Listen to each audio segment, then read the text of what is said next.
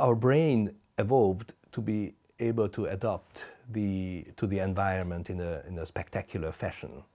So in the brain there are certain areas which are dedicated for certain functions. They have different connectivity, different physiological properties, but these differences emerge as part of development. They are not pre-programmed.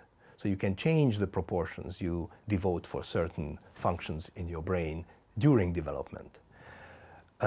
So you can change the areas you devote for music or sport throughout your upbringing. It is a big puzzle to identify talent at a very, very early stages and who has the ability to be really exceptional in music or sports.